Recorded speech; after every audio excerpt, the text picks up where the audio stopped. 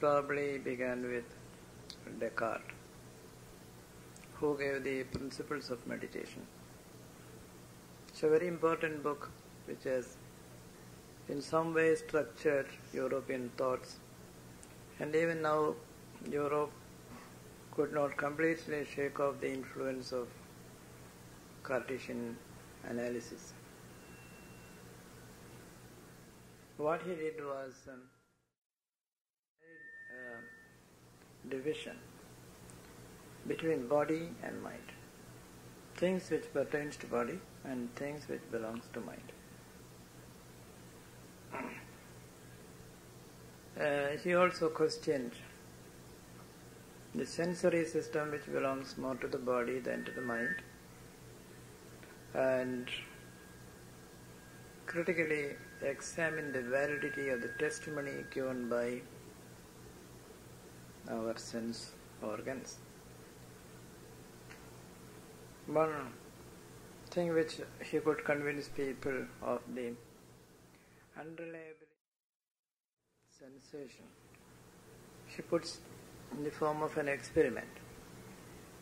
If you have a glass of ice cold water and another glass of hot water, and then you have a glass of turbid, medium hot water, not hot water, just turbid water. Then put the two fingers, one finger in the very cold water, one in the very hot water, and then dip both the fingers into the other water, which is neither cold nor hot. Then the finger that came from the very cold water would feel it, and the finger that came from the hot water would feel it cool or cold. So now, can you rely on this data given to you by the two fingers? One finger says this water is hot, the other finger says this water is cold. It's your own fingers. You are experiencing the same water with the same temperature, at once hot as well as cold. So which do you accept? He says it's unreliable. There is a relative unreliability about all our sense organs. You see a thing on a screen.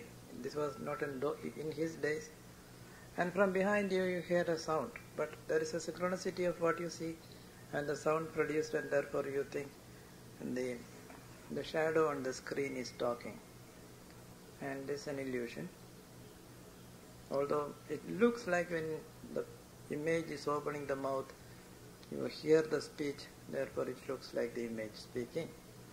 Like this, he took a number of examples and said the senses are unreliable. So he leaves that. The world of perception he sets aside as not a correct testimonial to know truth. Then how do we arrive at truth? 2 and 2 make 4, which all people agree. A is A. A cannot be A and A not at the same time. This kind of axiomatic truths which your mind accepts, he considers as acceptable to all. Thus, this depends on the ratio of your mind, the rationality of your mind.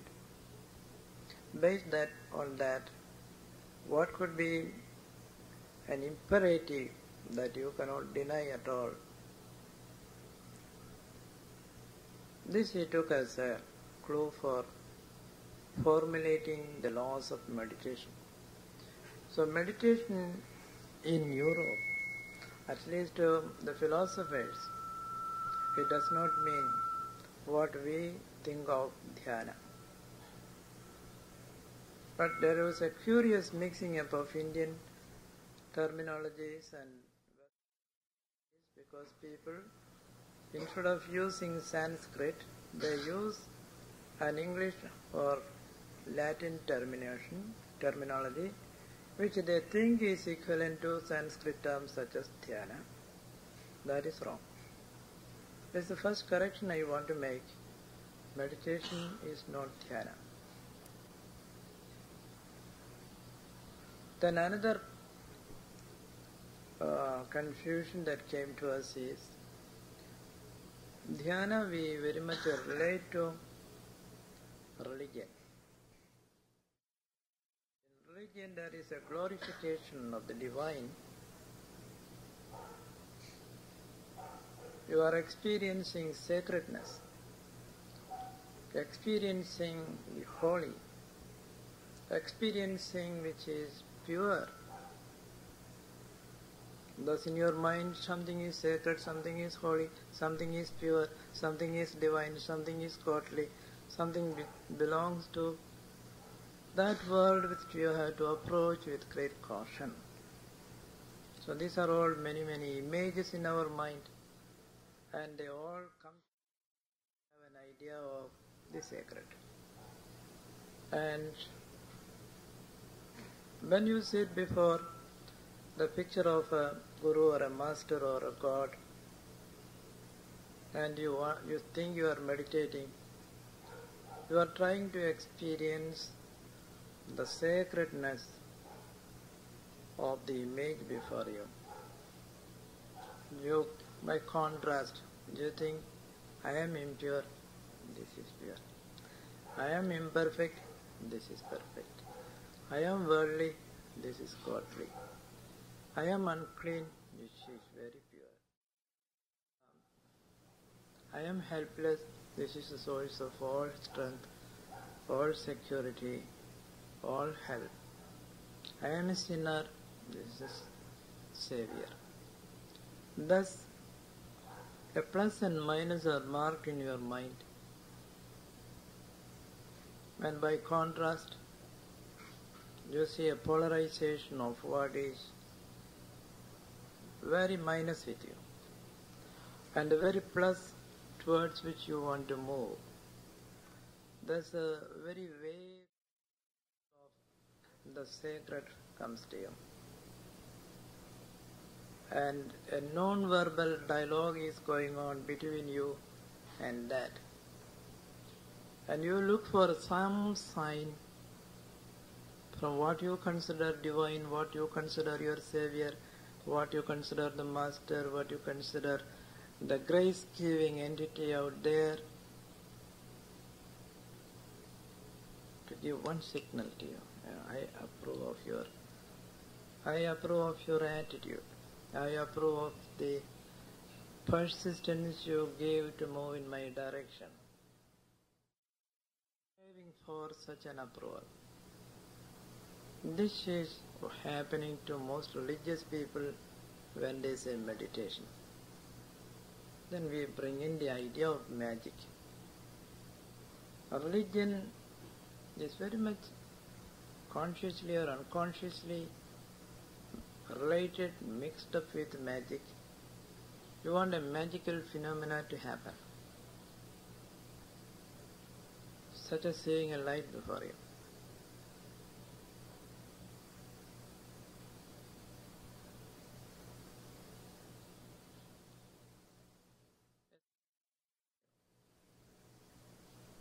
The forgetfulness of the body, and you are drawn to something which is very awesome, august, majestic, splendid, etc.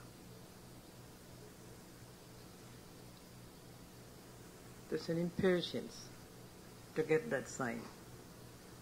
And when this impatience comes, your mind started suggesting, are you going to see a light first, or you are going to hear a voice? Are you going to see a form or a formless something? Are you going to feel that the blessedness is coming to you in the or is it going to be a big conflagration in which you will feel that you are burned up? Suggestions come one after another. Man's mind is highly suggestible. And any little thing that is happening, maybe you have not noticed that there was some flower which is just opened in the garden and its fragrance is coming through the window, and then you take that fragrance, suddenly exaggerate it, or you find, oh, the whole world is now filled with a great fragrance that's coming. The sign is here. That means that's a magical feeling which is put together with your own sense of piety, and you wanted to have a more concrete manifestation of this in a greater degree of acceptance. So this is also taken as meditation or dhyana. Neither it is dhyana nor it is meditation. These are exercises in self-hypnosis. We are hypnotizing ourselves and we want to feel very good about it in spiritual worth. Now another variety of dhyana is not like this.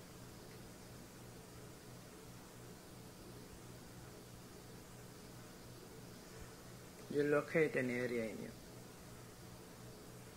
such as the heart, or your throat, or the center of the brows, or very seldom people choose the pit of their abdomen. And also many people do not use Swadhisthana or the base of the, but many people go to Mooladhara. And these are synergic centers. Now, in these days when we know a little more about the meridians that the acupuncturist is using in locating the passage of the nerve energy charted in us, and where you can put the needles.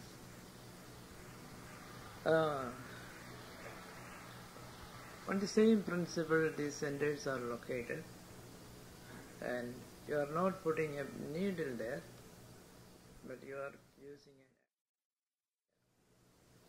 an acupressure by either beating up that area with your prana or concentrating your mind there. Although you think you are concentrating your mind there, you are putting a muscular tension around that area.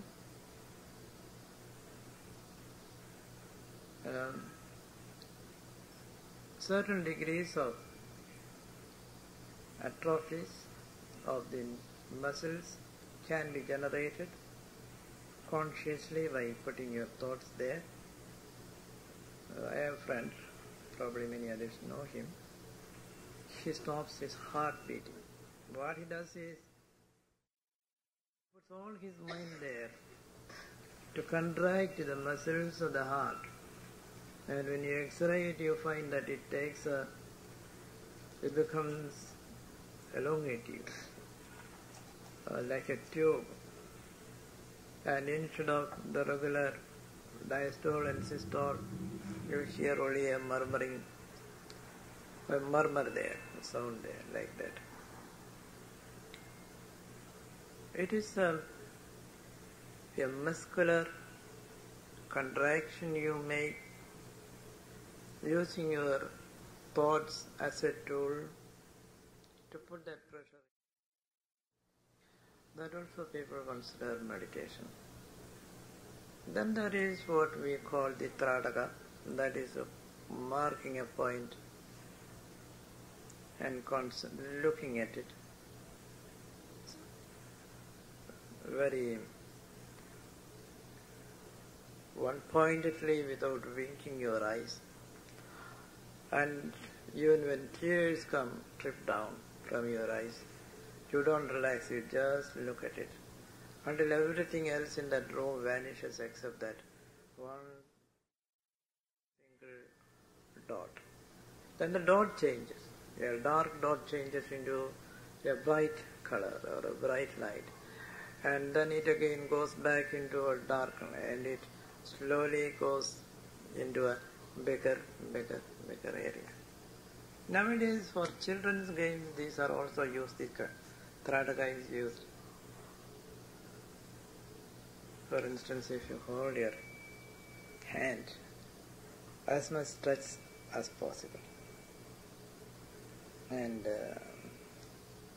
put the thumb of the, so if you are putting your left hand like that, put your right hand like this until you see that the thumb of the left hand is completely covered by the thumb of the right hand. So for instance, if you close one eye, then you can manipulate that way. Then open both the eyes. And now look through the thumb of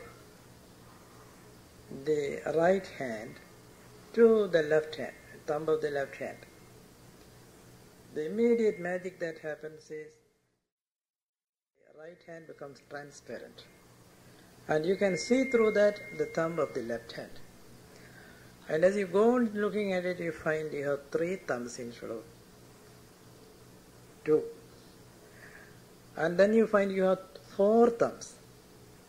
And the 4 thumbs becomes 3, 2, and 1. And then again it becomes 4. 4, 3, 2, 1. Like that it goes on increasing. You are creating this magic out of something which is happening to the power of synchronicity of the visual area. The whole mechanism of what comes the left eye and the right eye, which should happen in the visual area, you are playing with it, and in the Tradaka also you are doing the same thing. But it can give you such a thrill that suddenly everything vanished, and that one dark little spot you put there on the wall has become a great sun, a very luminous sun, and it is giving you all the psychedelic colors. Then you are affected. You look at the pillar, it has become a fluid. It has no more the rigid lines. The wall, everything moves and changes, as if it's all made of water. It's a watery stuff. So these kind of experiences when people get, they say we get into Kriya Yoga and then look at all these wonderful things happening. In 1 week I could get all these experiences. Fine. But if you know a little brain physiology and critically look at it, the spiritual content of it diminishes. So when is it spiritual? When you do a meditation and so these are some of the exercises which Hatha Yogins give. In Hatha Yoga, asana, pranayama and Tradaka. These are very important.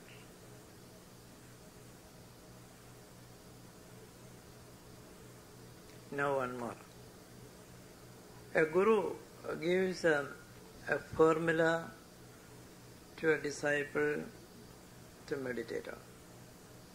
The guru says, probably in a traditional way, situation is created where some seriousness can be put into your initiation, and then at a very sacred moment, sacred time, the Guru whispers into your ear the mantra to meditate on.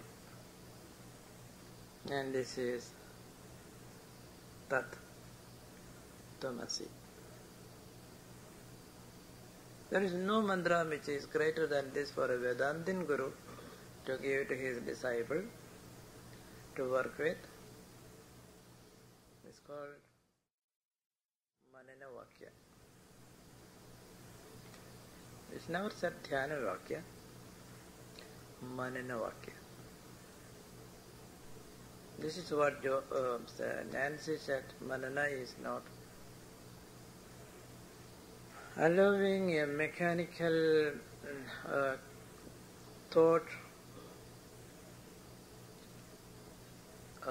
eddy in your consciousness, that one consciousness, one thought is going round and round. That's called Chinta. It is not the linear way of worrying, which is called Vichara, but this is Manana. Manana is you do not allow for some time your mind to escape the connotations of just the mantra that is given to you by your Guru. What did the Guru say? Guru said, Tat Tamasi. You look at the order in which Guru said Tat Tamasi. Tat. What is Tat? That.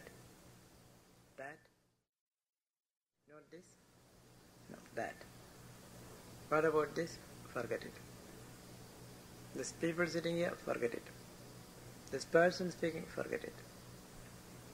This sound, forget it. So you go on negating, not this, not this, only that.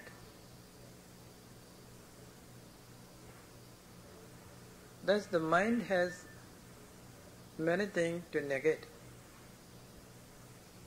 What is negated? What is called to memory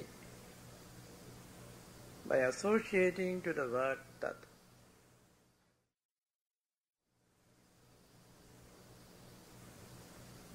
Now before going to that, you should know what this is. This is a pot. This is a loudspeaker.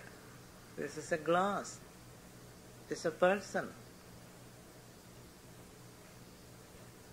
This is something. So this is the subject. It's a assertion. Such and such. Predication. This is this predication. What is this? This is a glass. What is this? This is a watch. So there is a watch there. And a this there. What changes from one this to another this, another this, another this. So the this is actually not this. This is this. This is a series. This. And in all these, separate what, separate what, separate what. What is this? This is a watch. What is the watch? So this is common to this is watch, this is glass, this is indicative. And what is explicative? And it explains to you. So there is something indicative and there is something which explains it. Descriptive. And is that what the Guru said? No. Guru said that. Tat. That's all the, the great bundle of memory we have before us. We go on refusing until the mind becomes absolutely blank. This method is called the via negative. Nishprapancha. Whatever is put together, prapancha, that is dismissed. So we are still with that word that. We are not saying anything. It's an automatic rejection so that the memory is not hooked on to anything. The mind presents a memory, rejected. Mind presents another memory, rejected. Third one, rejected. First, the bringing of, the surging of a memory is first with great speed. But when you go on rejecting, the pace slows down.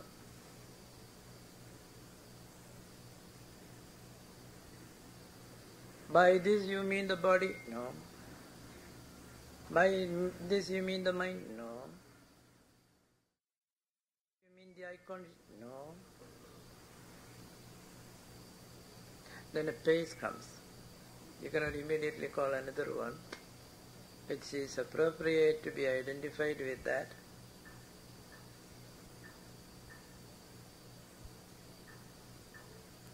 But there is no hurry. You insist on coming to something which fits in with the word that. So all names are to be rejected, all forms are to be rejected, all body functions are to be rejected.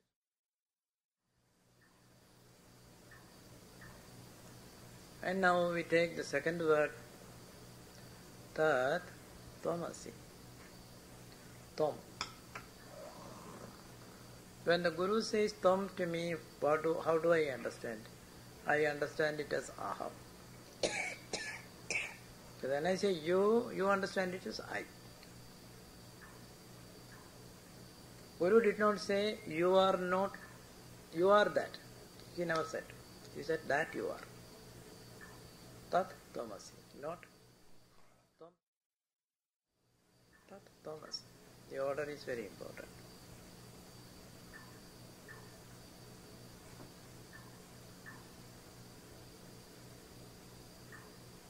Only after realizing that or recognizing what that is, I am asked to look upon that as having such an intimate relationship with me. Or rather, I see myself in that. Only when everything associated with me have fallen through. What do you call that period? When you are waiting for this to happen. That is, all the qualifying descriptions of that are rejected. And an unqualified that ultimately makes a breakthrough into consciousness. Then alone you are asked to think of I. Then from your side you can say Aham Brahmasmi. But if you say with your ego consciousness I am that, it is not only a blasphemy, it is absolutely a lie, a stupid thing. Just like saying the door is the building, or a window is a building, or a brick is a building. Yes, you only had limited notion of I at that time. So first realize that, and then recognize that limitless that is identified with I am. This is also a meditation in which you come to dhyana through a process of manana. Now this is the Vedantic.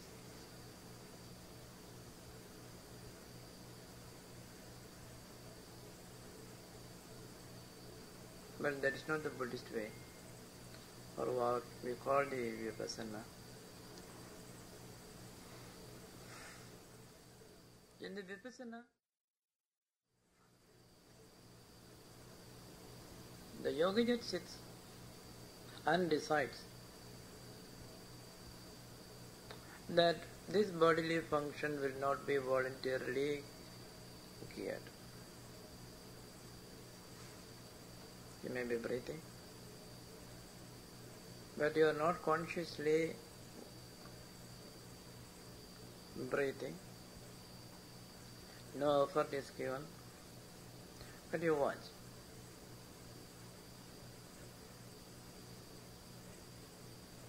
As you are now in such a position that you are not running around, totally seated. You are seated. So you are in an asana.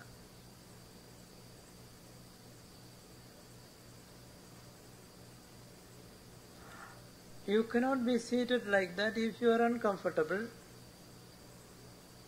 You cannot be seated like that for a long time if there is no stability. Only if there is a stability, there is a comfortable sitting for a long time. But when you have resigned yourself to that state, which is at once stable and comfortable, technically now you are in a state of asana. Thus whether you are a yogi or Vedantin or a Vipassana Dhyani or the Buddhist school, when your locomotion is stopped, when your programming of an action is stopped, stop means that you have forgotten it, given it up for the time being. And you put your hands on your belly.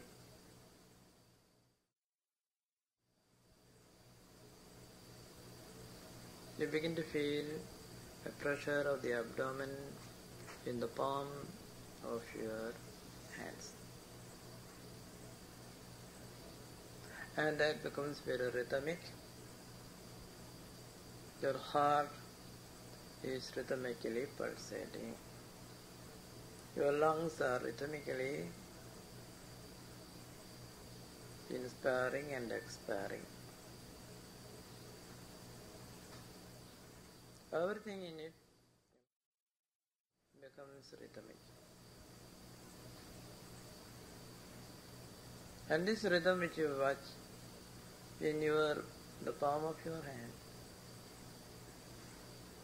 that makes the entire being resonate with it. You are not seeking anything. You are not aspiring for anything. You are only just sitting.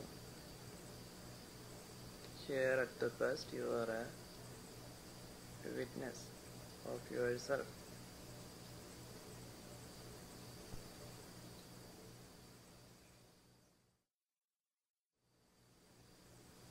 Now a fly comes and sits on your nose. It's uncomfortable. The first instinct is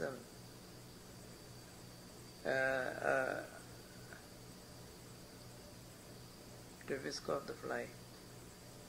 Take your hand, whisk it off. But now here you make one interference. You say, that little sensation coming from my nose,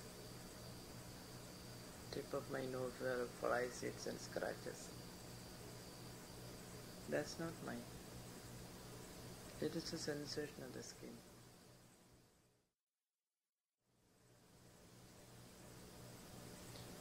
First there is an immediate need to whisk off the fly, but then you decide.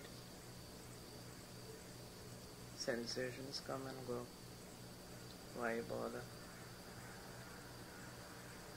The discomfort decreases. In any case, you are not going to move. But then you think, it is easier to whisk off that fly than to sit here and meditate on that sin. I will whisk it off. Then you say, I will whisk it off. You are now going to examine that consciousness. What is that? I will now whisk off this fly. How? My hands are interlocked. I will now release the lock. I will now release the lock. And you just watch how your judgment is going to affect fingers. And the whole consciousness comes to the locking of the fingers. And the tension in the muscles of the fingers, the tightness of it. That tightness is held there with your breath.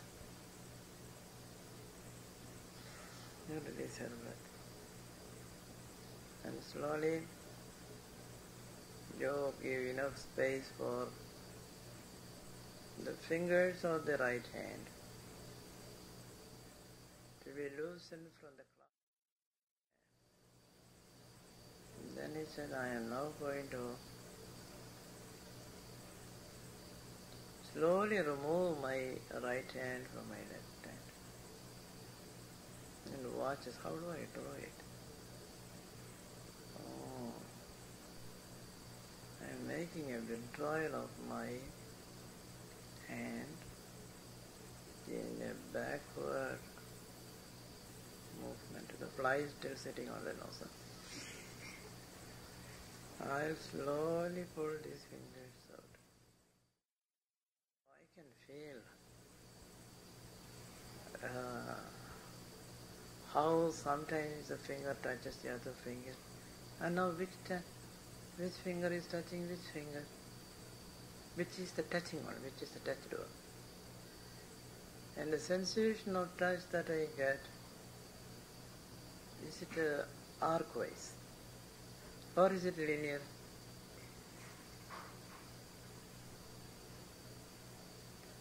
Is it a stimulus, response, stimulus, response, stimulus, response? Oh, that's in my hand. When I am releasing this from my left hand, there is a tension. Because it is not now supported. Both my hands are not supported now. It is as if it is hanging in mid-air. And I have now sufficiently pulled it out. But my destination is to bring it to the nose, where the fly is. Did I pull it sufficiently backward? I think so. In that case, I should now raising my hand. If I raise it now straight upright, my nose is not in that direction. So how much should I raise it? I should bring it almost to the level where my nose is. I am raising it.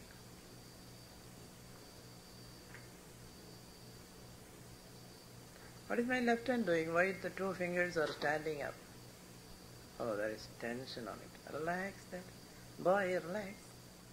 Why is this tension? Rest on that belly, your belly is big, so just rest. Okay? Hey, right hand. I already asked you slowly to climb up. I said, slowly. Hey, what is that? I am experiencing another kind of a movement in my elbow. Little elbow. The biceps also have a peculiar kind of tension now coming. Hey, my shoulder bones. At my shoulder bones I can see some new pressure gravitating. Am I raising it? And what about my left hand? It's clinging onto my abdomen.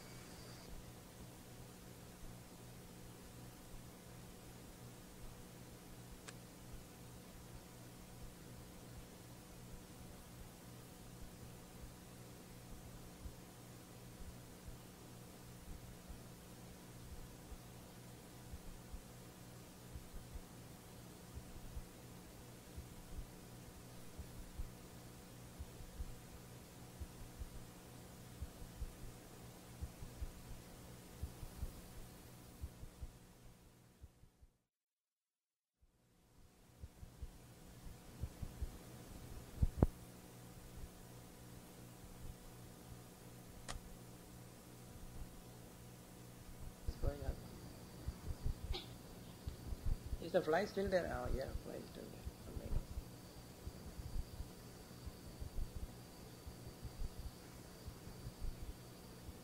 How far it has gone? It looks that it has gone almost by 6 inches. And now if I go in that direction, I will never reach that fly.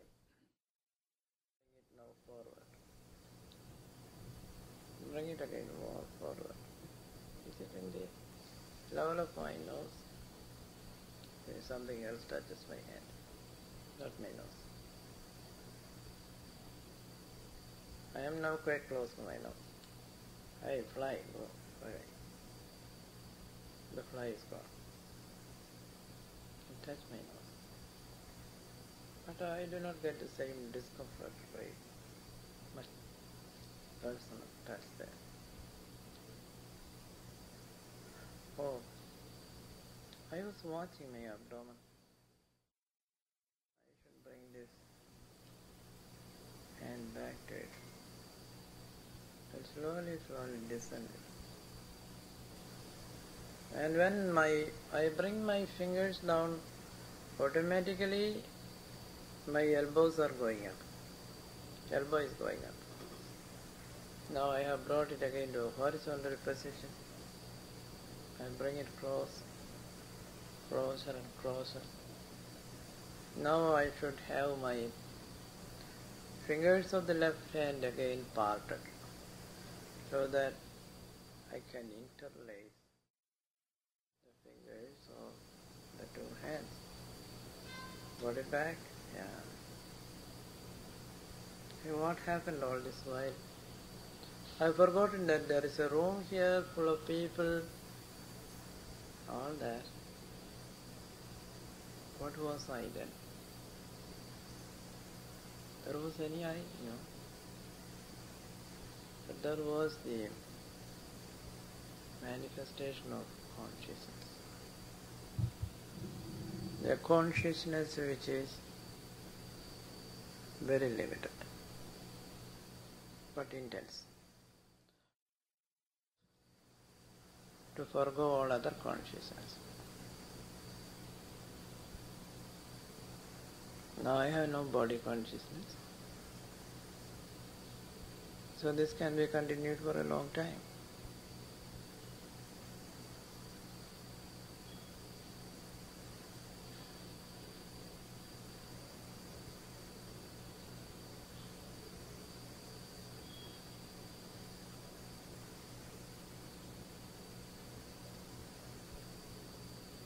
This silence which is penetrating now into me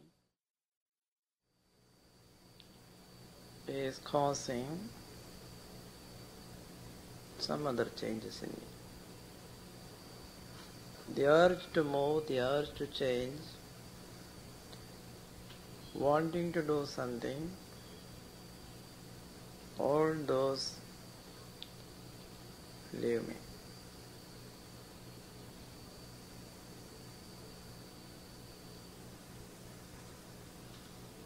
Suppose I sit here, hours pass,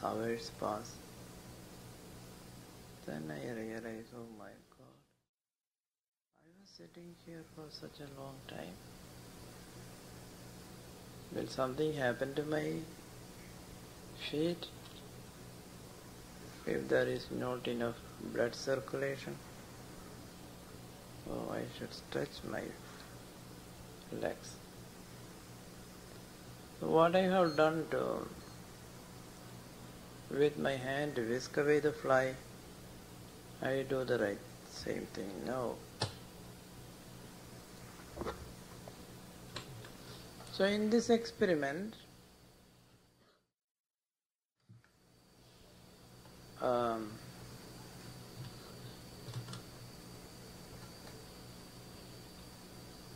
from a body which was called my body, a transference is effected to a floating, a fluttering consciousness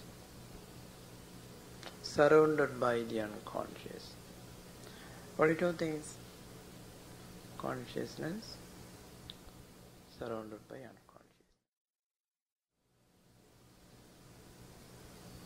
So if it is done today, tomorrow, day after tomorrow, like that, for hours and hours, and then I become disciplined in another way. This is also meditation. which the Buddhists call the Vipassana way. Now, I have another kind of meditation. Sri Ram, Jai Ram, Jai Jai Ram, Sri Rama Jai Rama, Jai Jai, Sri Rama Jai Rama, Jai Jai Ram, Sri Rama Jai Ram, Jai Jai Ram, Sri Rama Jai Rama, Jai Jai Ram, Sri Rama Jai Rama, Jai Jai Ram, Sri Rama Jai Ram, Jai Jai Ram, Sri Rama Jai Ram, Jai Jai Ram, Sri Rama Jai Rama, Jai Jai Ram, Sri Rama Jai Rama, Jai Jai Ram. I'm using a word, Ram, Ramayanti Rama. That which pleases is Rama. This joyous moment is Rama. This company is Rama. This peace is Rama. This thought is Rama. This feeling is Rama. Everything is Rama. Sri Rama Jai Ram, Jai Jai Ram, Sri Rama Jai Ram, Jai Jai Ram. Why only Sri Ram? No, not necessarily. I can have another formula. La ilaha illallah, la ilaha illallah, la ilaha illallah, la ilaha illallah, la ilaha illallah, la ilaha illallah, la ilaha illallah, la ilaha illallah, la ilaha illallah, la ilaha illallah, la ilaha illallah. Or Hallelujah, Hallelujah, Hallelujah, Hallelujah, Hallelujah, Hallelujah. It hardly makes any difference whether it is Sri Ram or La ilaha illallah or Hallelujah, Hallelujah.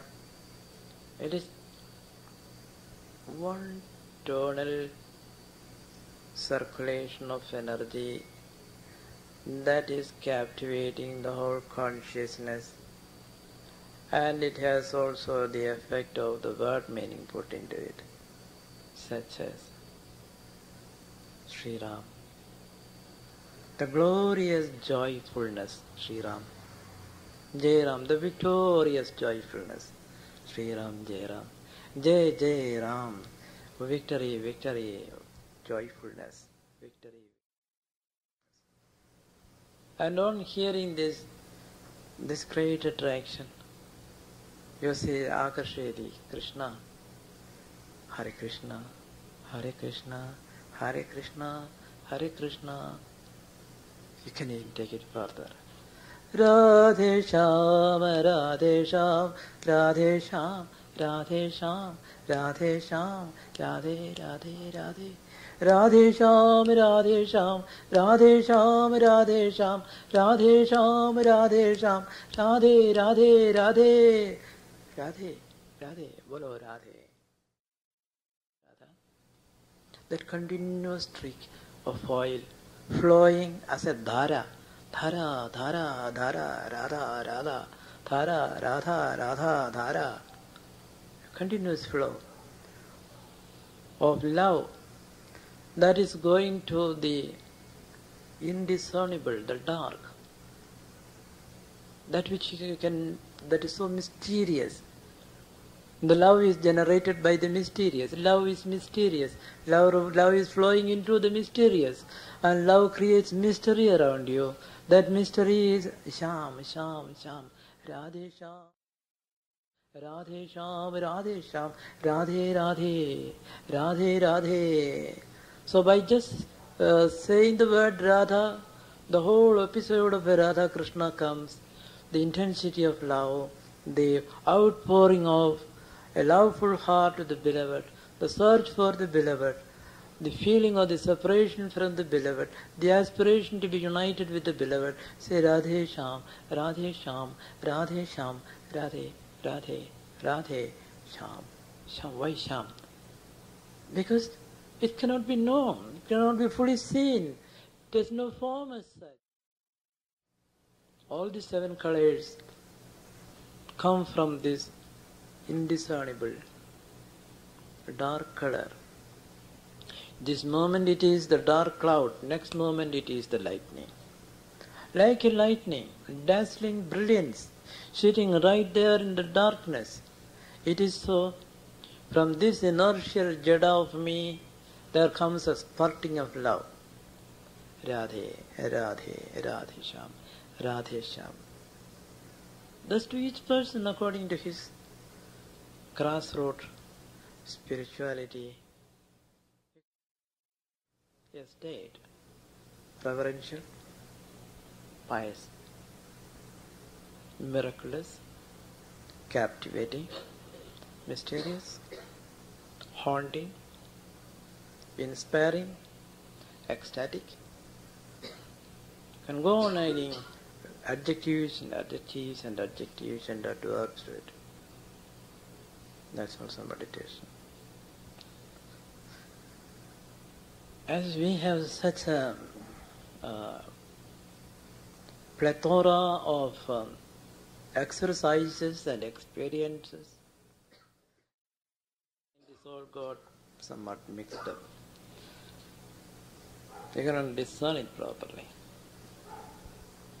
But for our own purpose of making life not that complicated but more simple,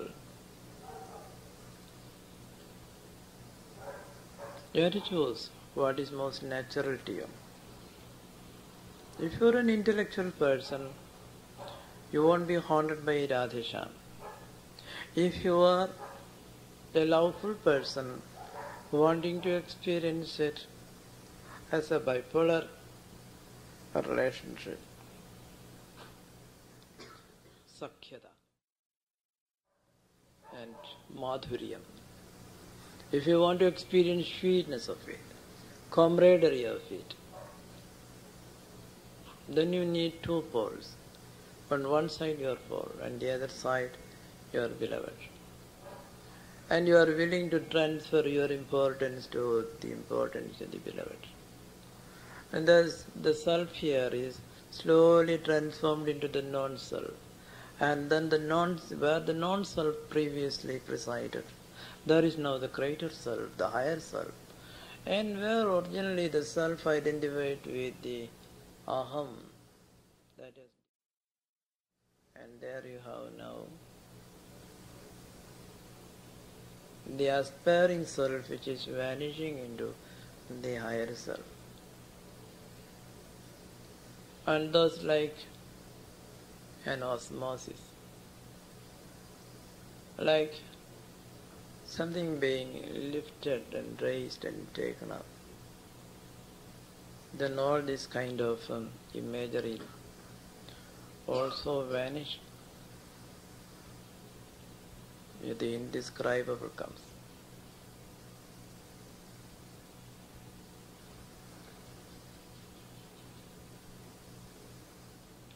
You remain in that state of the. Then somebody comes, do you meditate? No. You don't meditate? No, I don't meditate. Then I saw you sitting with your eyes closed. Oh, I forgot everything. I simply forgot. You are not doing anything. No, I was not doing it. That's exactly what happened. The doing has gone away from me. But I heard you singing, chanting. Did I? I was also breathing. You probably didn't notice that I was breathing. Just like I was breathing, there is also the breathing of my soul. The breath of my soul, which was, must have heard it as a bhajan or a song, which I recited. I only just first saw these sparkling thoughts of 2 lovers. One is this dark one, and the other the flowing one. A flow into the darkness, and the flow enters into the darkness and then it vanishes. That's all what I remember to have visualized first. And then what happened, I don't know. Probably I must have verbalized this Radhesham, Radhesham, Radhesham, Radhesham. To study spiritual phenomena, I took with me one of my friends in Delhi. So we went to Haridwar. On the banks of Haridwar, there was a man sitting there. And he had some little musical thing which he could make beat the times. She was saying, Radhe Sham, Radhe Sham, Radhe Sham, Radhe Sham, Radhe Sham, Radhe Sham, Radhe Sham, Radhe Sham. So we stood before him thinking that we could get his attention to us and then ask, hey, from how long for how many days you have been saying this, and from where did you learn it, and how many hours you spent on this. This is all what we wanted. We had a questionnaire with us and we wanted to get up all this field. But we cannot politely cut across because he has to open his eyes. But he was sitting with the eyes closed. Radhe Sham, Radhe Sham, Radhe Sham, Radhe Sham, Radhe, Radhe, Radhe, Radhe, Bolo na, Bolo, Radhe Sham, Radhe Sham, Radhe Sham. Then I said, Satnam, rain comes. Let us run. And so we ran. We went somewhere and we took a refuge and went to a small tea shop, took tea, and then when the rain was over, and when we came back, this man was all drenched in rain. He was sitting still on the same boulder, saying, Radhe Sham, Radhe Sham, Radhe Sham, Radhe Sham. We spent there the whole evening until it was very dark, and he was going on with his Radhe Sham. He said, let us go away. No point in standing here. A man can completely forget everything.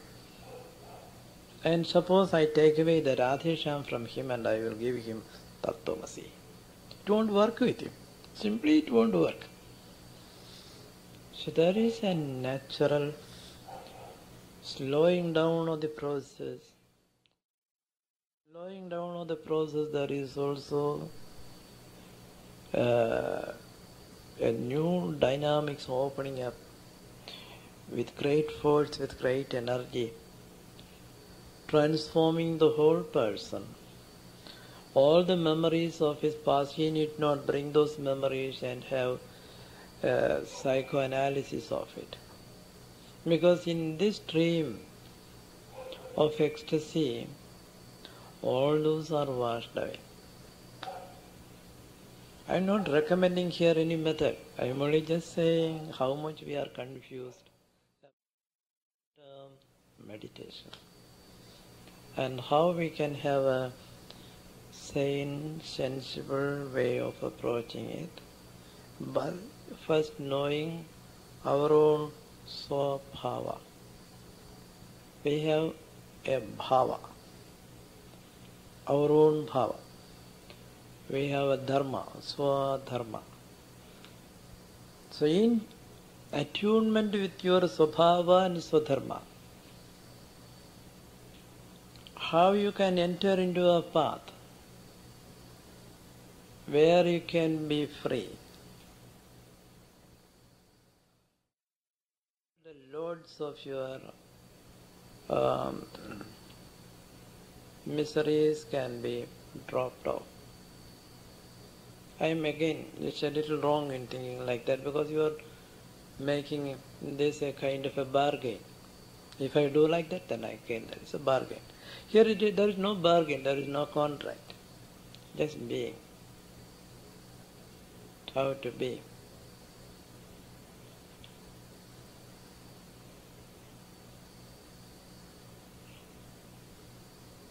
That is a study in gentleness, in silence.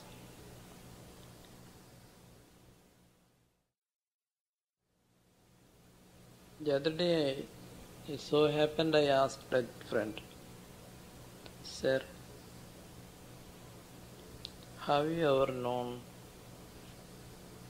the beauty of silence. A very honest man, he said, inadvertently, I have known the sweetness of silence inadvertently. But for that silence to come and stay with us.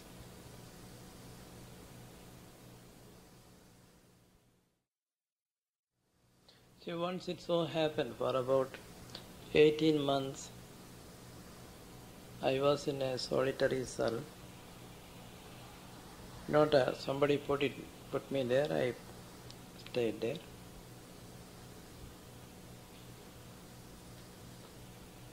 Out of love for silence, aloneness. The first few days of that was the most intense exposure to non-silence. There was nobody in the room, in the place where I stayed. So it is not somebody coming and taking away your silence. Nobody was speaking, no voice was coming, no sound was coming, but chattering going on in the head. Loud chattering going on in the head. Protestations. Why do you sit like this here? You may go mad. What is the purpose of this? Howling, shouting going on inside. So it is not the external environment that brings. Yes? By love, silence. When the doors of your cells do not shout at you, this is what Tagore says. Tagore says, my Lord, I want to listen to your sweet music, but look at the doors of my ego, making a hell of a noise here. Ask them to be silent so that I may listen to your music. So this is what we look for, to listen to the music of silence.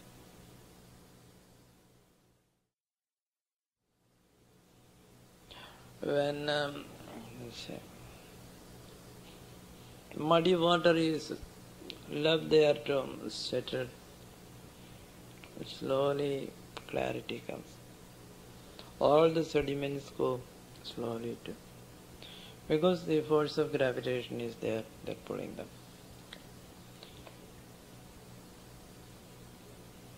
Quite. Clarity comes. Thus silence has this great power.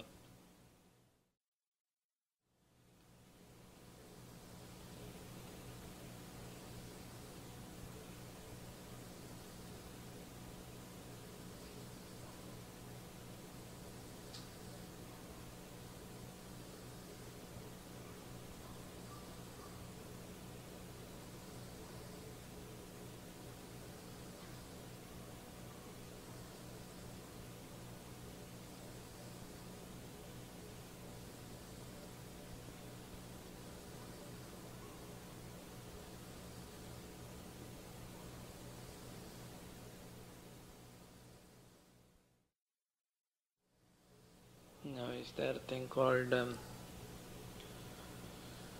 teaching through silence?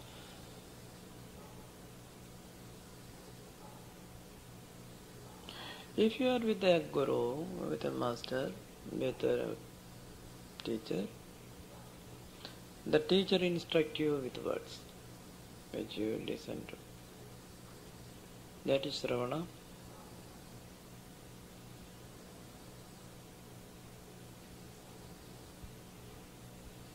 The teacher presents to you the theme of this world.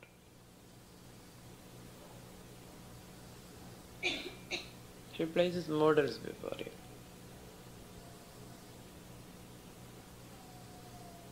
Where you take a little look at him and go into your own world of creative thinking, and you wonder, could this be his model? could this be?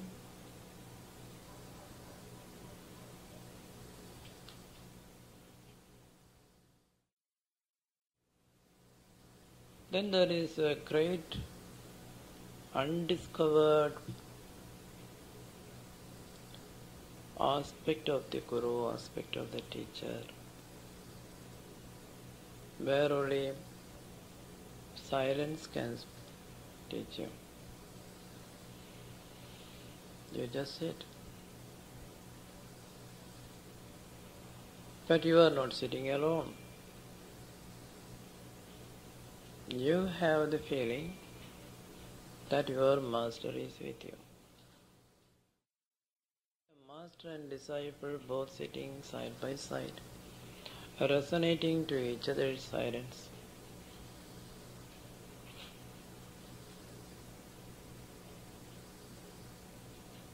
Then you come out there with the feeling, yes, what my teacher told me yesterday, now it makes sense to me. At that time it did not make sense.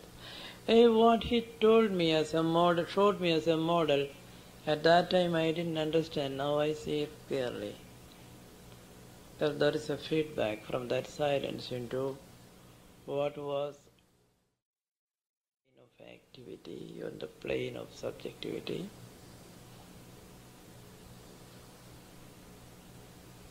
Then for some time you do not know whether you existed at all, whether the teacher existed at all.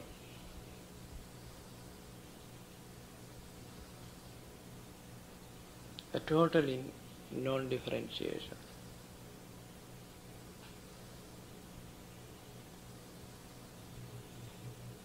Again you come back to the first point where you actively relate yourself to your master. Retrospectively, you come to know that you have grown much. You have gained a lot. You now have new dimensions.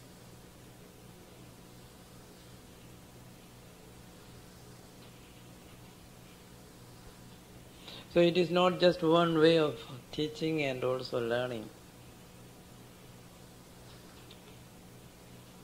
Thus learning from the transactional, learning from the subjective, learning from in the depth of the unconscious where causal functions happen in states of pure consciousness and where transcendence prevails. Then you may say, all life is yoga. All life is a meditation. All life is a meditation. You don't take an hour off to meditate. In the marketplace you are meditating. In the factory you are meditating. In interpersonal relationship you are meditating. In the rumination you are meditating. In the composition of poetry, in a painting a picture you are meditating, in cooking your food you are meditating. There you can say, why term this? Why call it by another name? Just be this. Let this all. This lacks nothing. It's perfect. Simply perfect. Why do you want to call it by some name? If you say, no, I will try to meditate.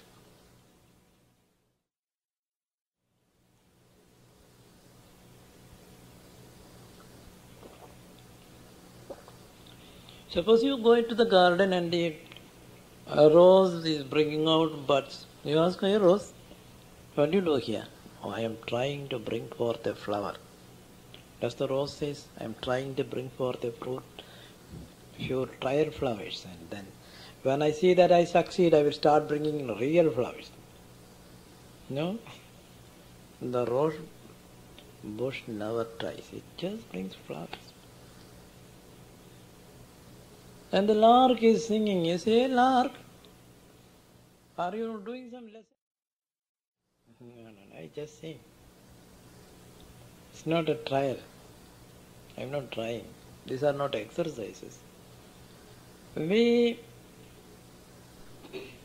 forget to live by going from exercise to exercise, from training to training, from preparation to preparation. When do we live there? Why do you postpone this moment? You see, all these moments are only trials coming in the future. The real time is coming. You are postponing things. Who knows there is another moment? Live this moment. Live it fully. How do you live it fully? Just be. That's all. You are attempting to become someone else. You are imitating someone else.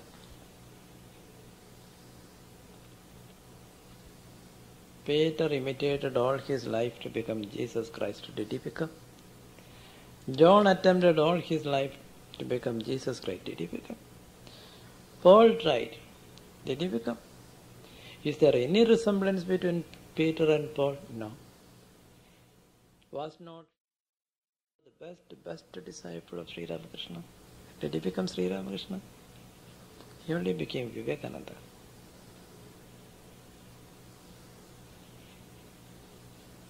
So it is not the imitation, it is your full expression and impression of your own consciousness. Sri Aurobindo calls it Purna Prajnatva. You become a Purna Prajna, not a partial Prajna, not an Alpa Prajna, or an Apurna Prajna, or a Bhaga Prajna, Purna Prajna. That is your Prajna, consciousness. It is said to have faces all over, Sarvadomukha. And also it knows everything, Sarveshwara. Let that consciousness of you, which has faces in all sides, which already knows everything, just be.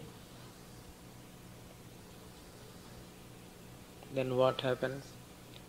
There is no sankalpa, no vikalpa. That means dhyana has come. Dhyana comes. That means there is an unfoldment, an awakening, a state of full awakening. You are wakeful in your transaction, you are wakeful to your subjectivity. You are wakeful and see from what source each thing is generated. And also you are wakeful that you have a ground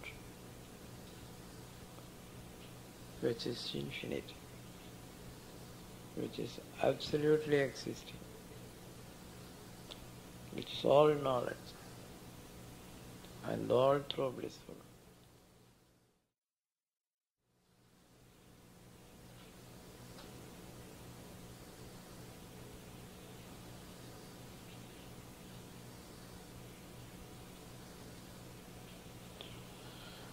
Om Purnamada Purnamidam Purnat Purnamudachyate Purnasya Purnamadaya Purnameva Vasishyate. Om Shanti Shanti Shanti.